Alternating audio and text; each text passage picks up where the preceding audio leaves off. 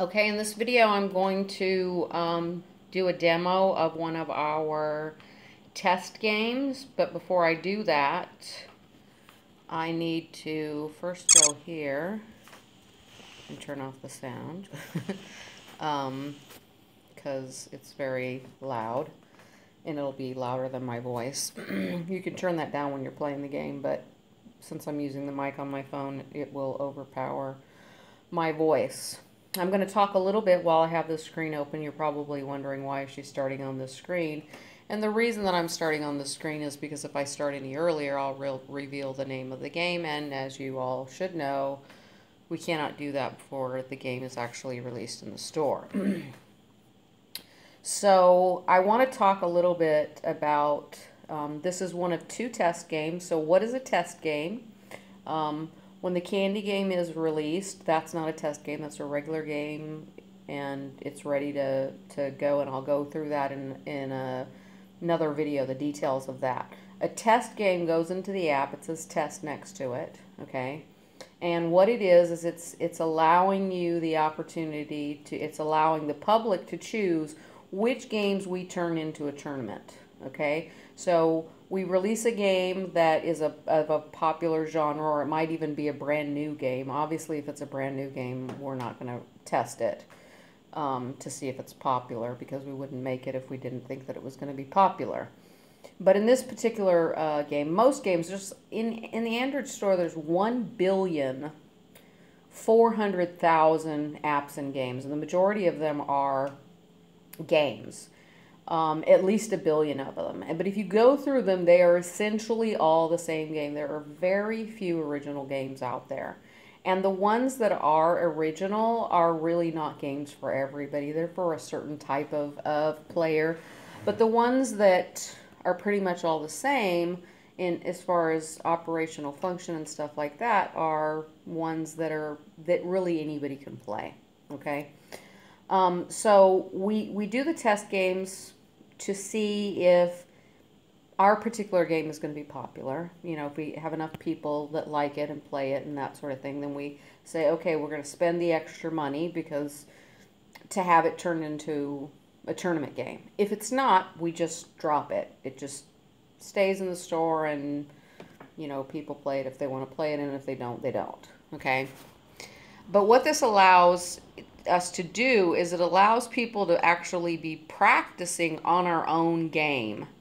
That's one big reason to do it, because we found that as we were doing the candy game, everybody knew that it was a Candy Crush type game.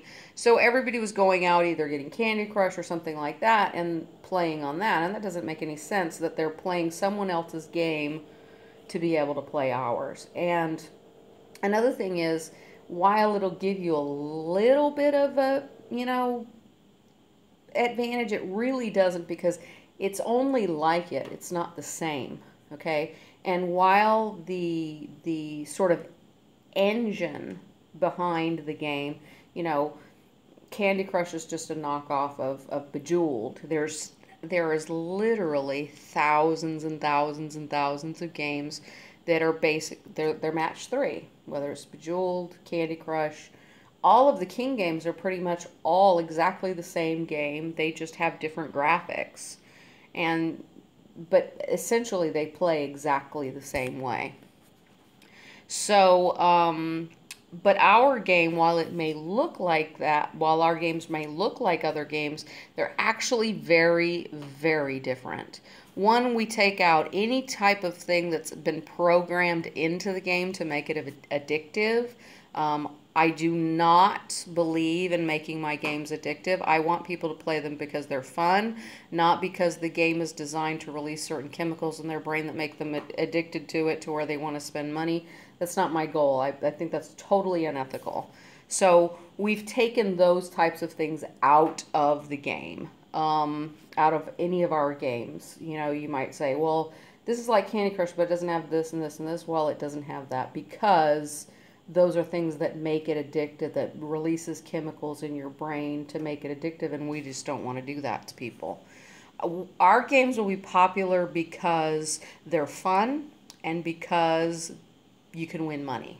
And that's enough, okay? It's not going to keep you from taking care of your children or make you lose your job, or make you spend ludicrous amounts of money. And those are all things that people do with Candy Crush and those types of games. So we do not have any of those things in our game. Another important thing, because if you've been with us for a while, you know that our mission, what we're trying to do, is we're trying to change the world. We're trying to make the world better. We're trying to empower the people to help people. So obviously giving them a chance to win money. So they're already playing games. We're just replacing the games they're playing with something that gives them the opportunity to win money. And so they're not wasting their time playing a game. There's actually, if you are playing a lot, you're probably going to win. It's just a matter of time, and the prizes are really big, so it can be,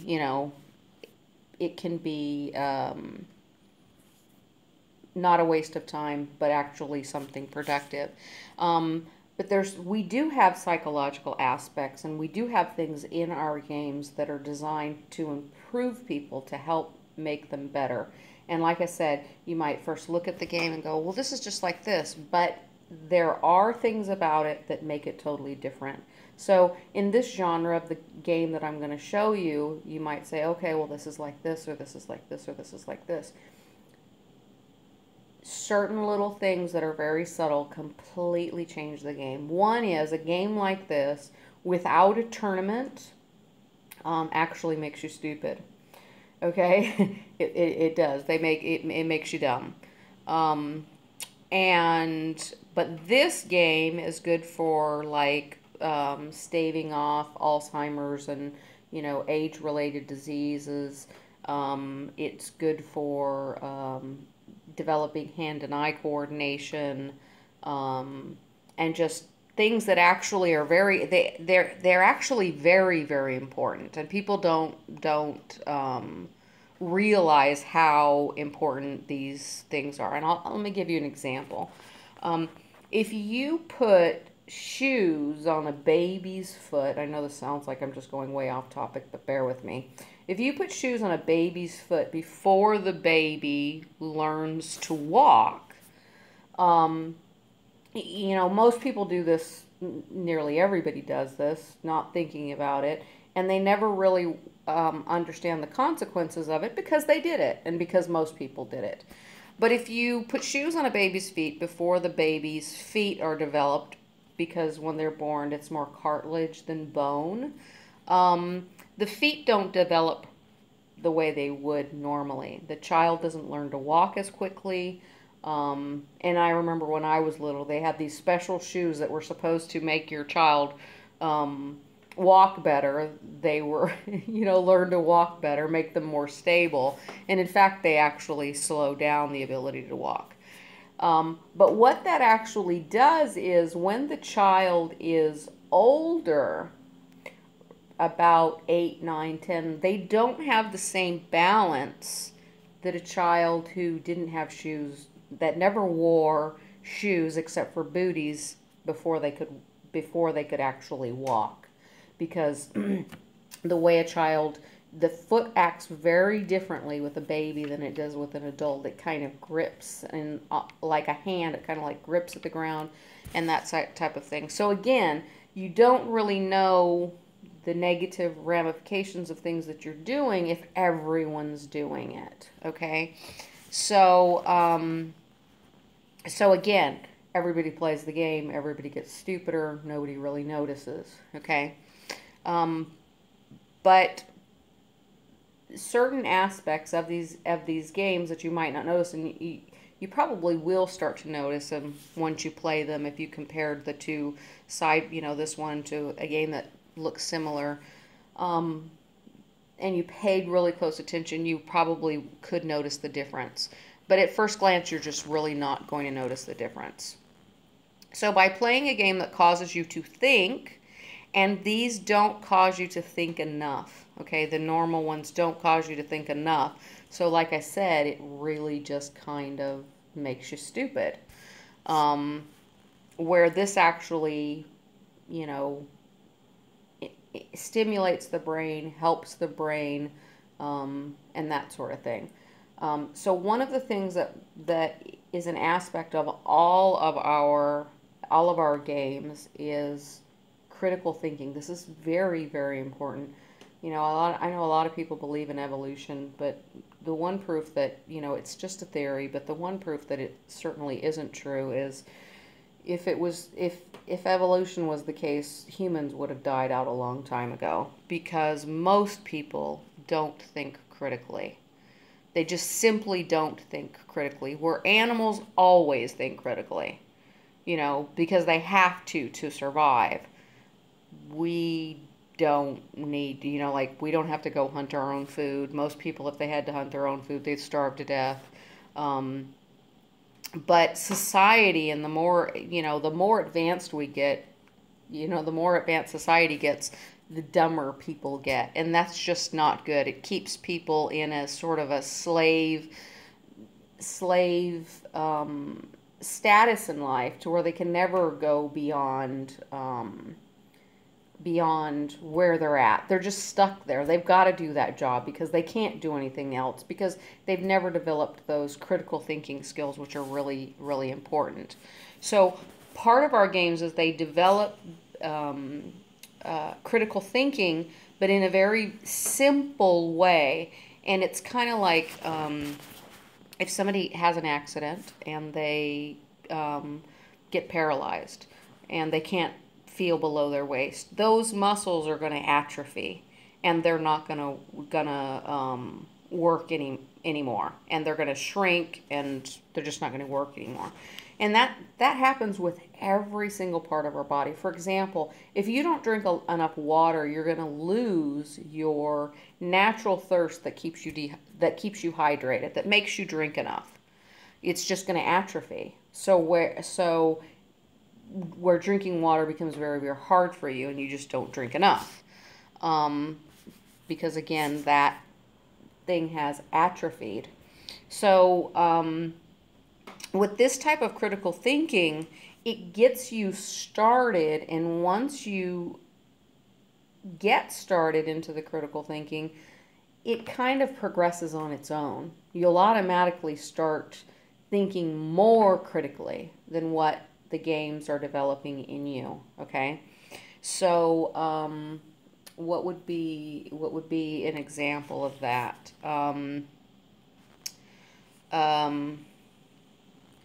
I'm sorry, that's not what I meant to say. If I tried to use chess, for example, or say Texas Hold'em poker, that's more of an advanced critical thinking, and it'd be like jumping way ahead, and it would leave most people behind. They'd never, if people just went out and, said, okay, you need to play chess to develop your critical thinking, people just wouldn't, because they're so far away from where they need to be in order to start thinking in those terms, like chess or something like that, that they just wouldn't do it. So the critical thinking that's involved in these games that we have, the way that it's set up, would work even on a toddler. Okay, as long as they had the hand and eye coordination to play the game, it would work on them and help develop that. And so that's what we want. It's one of the really important things that we want to do with our games. We want to make people. It's not people aren't smart enough. It's really not that they're not smart enough. They just don't think. And so what we want to do by dangling that carrot of that money, we're giving them a reason. We're giving them a reason. And then, like I said, the games itself develop your critical thinking. So just playing the game without even realizing that it's there and that it's on, it's going to improve your critical thinking. So let me give you an example of the problem that people have. Okay, so I was at a meeting the other day, and I'm in a direct sales company, and I had a person that I was introducing to the company who has diabetes, whatever the first level of diabetes is, and she can't have. No, she doesn't have diabetes. She's got insulin resistance. So the company sells these pills and this drink that if you take them together and you exercise, it will cause you to lose weight. And they have statistics on how much you can lose. Now, we're sitting at a table with two people who have been in the company for a really long time, make a lot of money, and my friend says to me, well, I don't want that one because it has honey in it. So, and I told her, I said, well, you don't need to take that one. You can take the one that I have, because I also have insulin resistance. It doesn't have any sweeteners in it. And they both went, oh, no, no, no, no, no, no, no, no. It's only for this one, because that's what they were taught.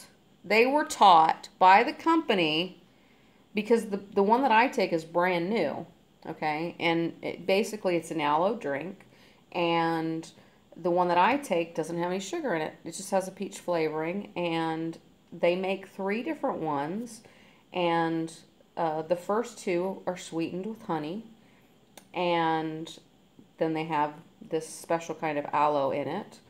And then the one that I have has no sweetener, but it actually has more aloe in it, okay? The right kind of aloe, the right quality of aloe will actually cause you to lose weight, and that's why you take it with the pills. So they're sitting there going, oh, no, no, no, no, because the company told them you have to take this one here and these pills, and then you'll lose weight, okay? And I'm sitting there trying to explain to my friend, who's more intelligent than is more capable of critical thinking than the two of them, and she got it right away, but they're arguing with me that it wouldn't make her lose weight, and I'm like, look, the one with the peach flavoring has a lot more aloe in it. It's got a lot more. The concentration is 98%, where those two are 90. The reason it's 90 is because the how much honey they have to put in to sweeten it. So if it works, if the pills and that work together with the honey, taking the honey out is not going to stop it from working, because the ingredient that causes you to lose weight is actually the aloe and not the honey.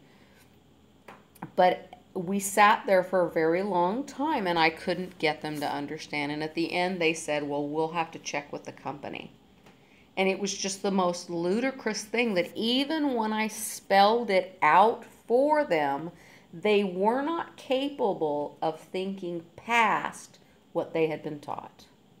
And this is not good for humanity. It's not good for anybody to have this type of mind where they can't be taught, they can't think past what they've been taught. It allows them to be controlled, manipulated. It keeps them in, dead-end jobs. And the really great thing is that we can help to change all that through these games. So that's one of the benefits, one of the things that we're trying to do.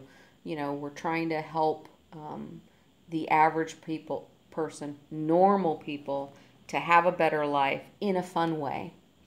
So, okay, so now what I'm going to show you is, and the reason, I think I said this before, I don't know, I recorded this video more than once.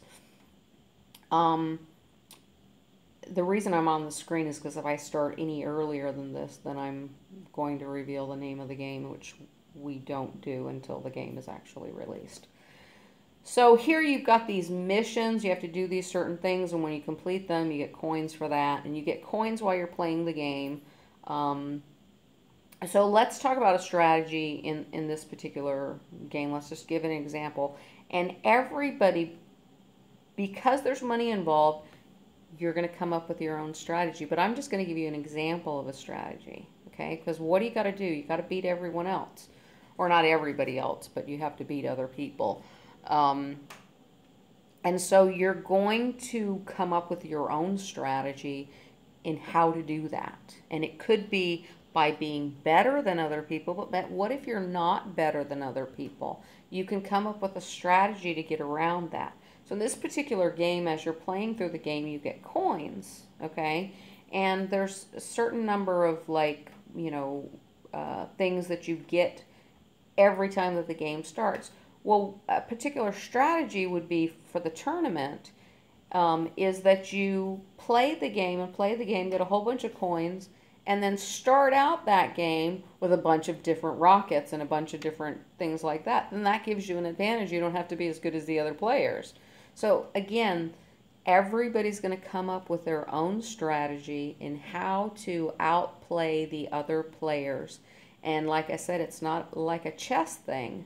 It's just a simple, you'll come up with it, as you're playing. And so those that actually engage their brain, can beat people who have better hand and eye coordination.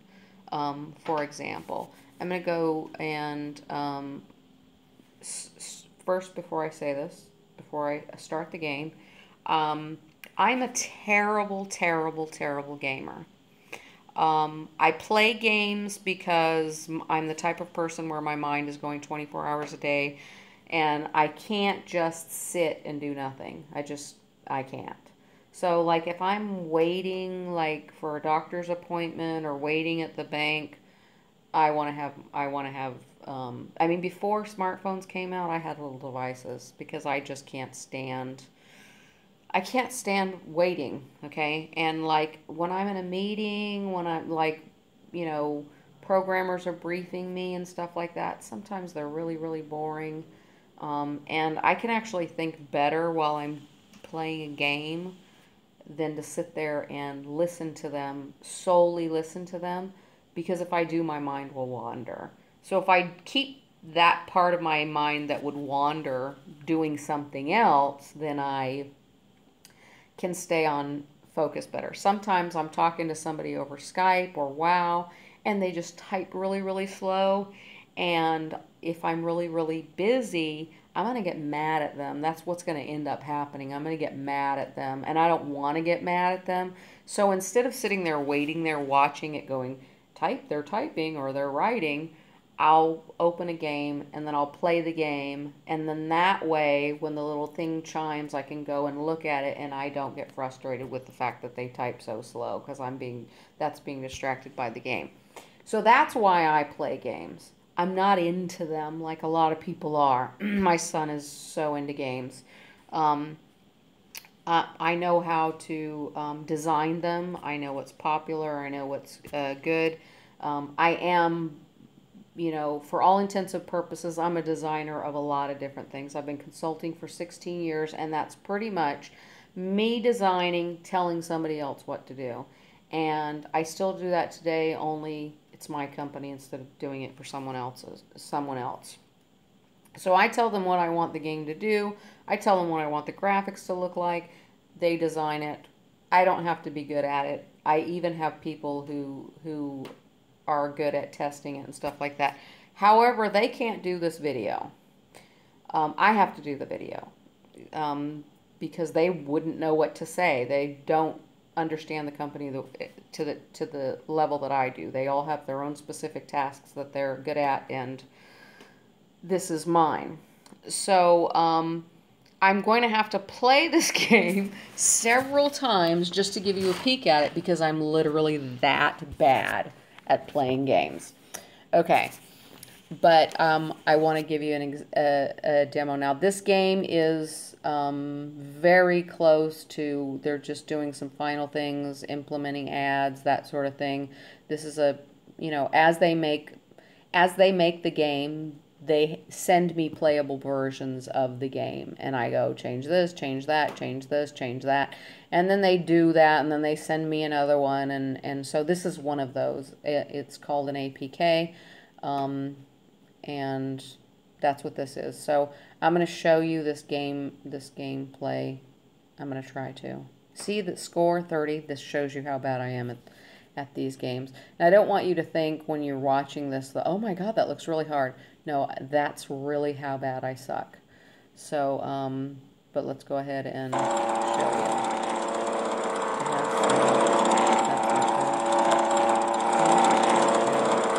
Okay, so I want to get that magnet, because that helps me suck stuff up, like those coins. Okay. And like I said, you can use the coin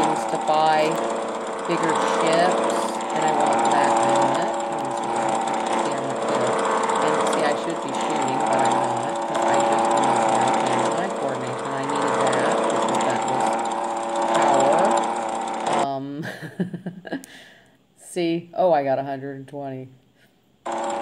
If you've ever played these type of games, you're probably thinking, wow, she really does suck. If you've never played them before, you probably don't. You probably might not realize how bad I suck at this. So I need that shield. Okay, I got that shield. Good. And I'm going. That's why it's flashing because I'm going to die. I need that. Okay, but I died on that. Okay. So, we're gonna try again. So how this would be a tournament game is essentially where you're going to go and play through and essentially try to get the highest score for each level, okay? So, like I said, one strategy to do that would be, to practice, get a whole bunch of coins and then preload the game, and I'll show you how to do that. That would be one strategy where you wouldn't have to be better. It seems so bad. Okay. 70.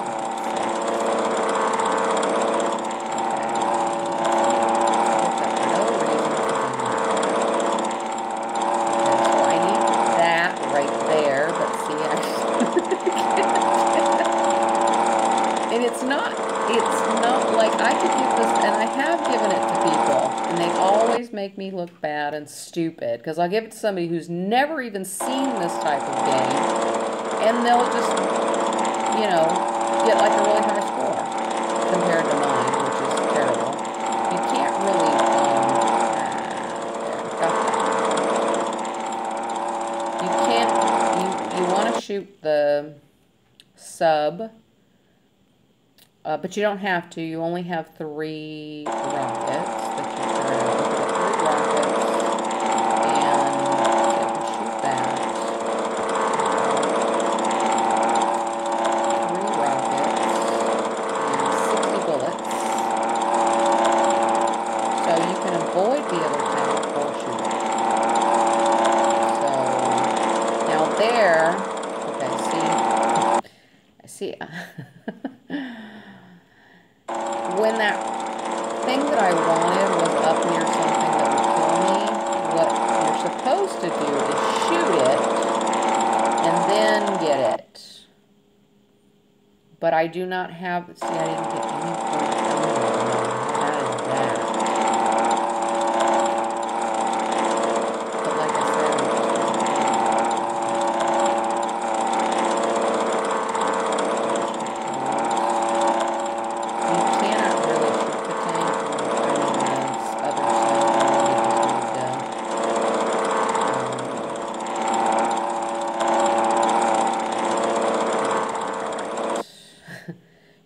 You have to use the rockets to kill the sub or avoid the sub.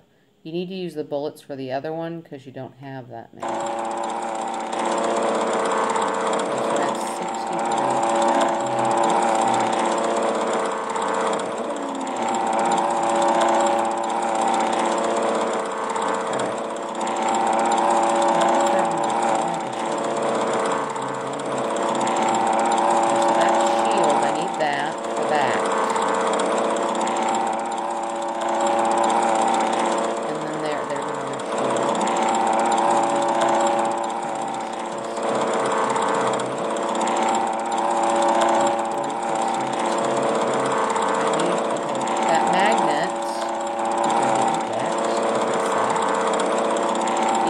Because it, see, I can't even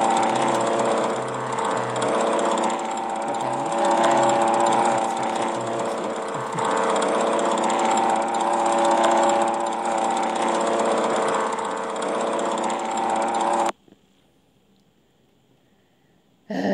but I got 370, so see, I'm getting better. Anything that you do, you will always get better at, okay?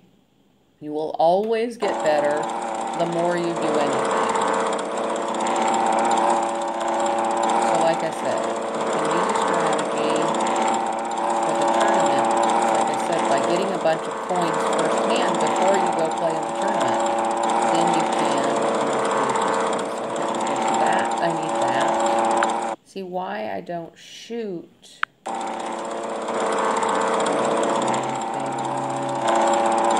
Okay. 50. Wow.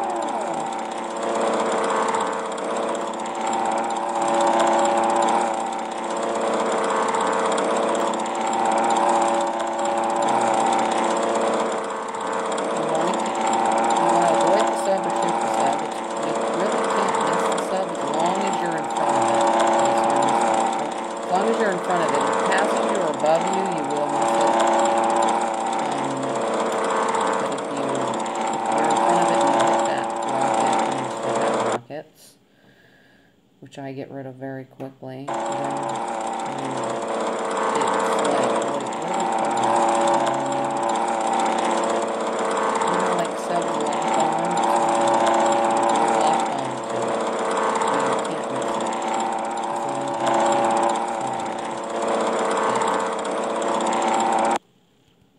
it. See, it's like I'm literally trying to get killed.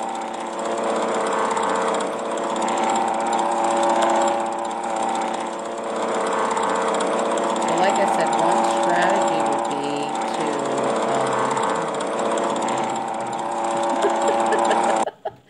and I just crash. It's like I'm literally trying to crash into the stuff I'm not supposed to. I'm going out of my way to crash into them.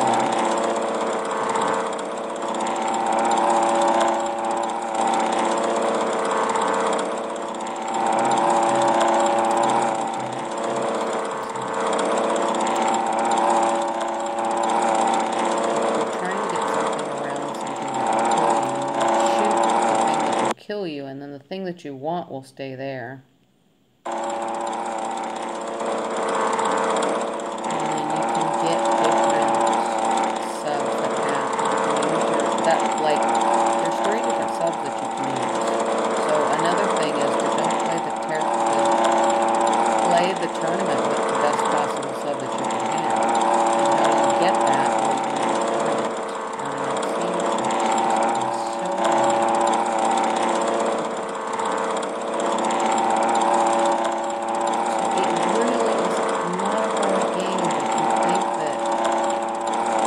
Mentally challenged, and I definitely am mentally challenged. I mean, you should be able to get thousands. I literally play this game now.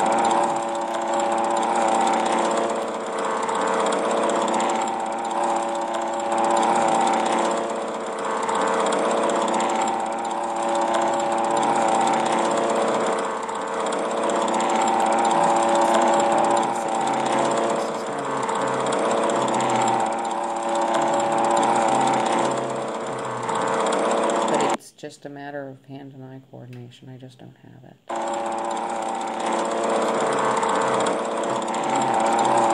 it doesn't require that. It doesn't require any bullets. And I crashed. Okay. Hopefully I'll remember.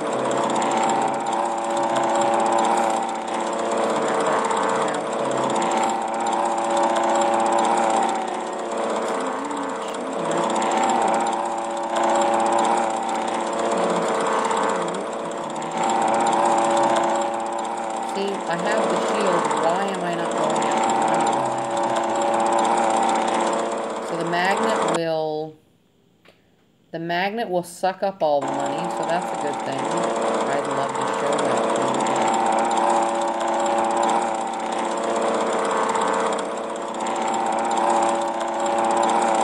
The lightning bolt gives you more energy to keep going. And the shield,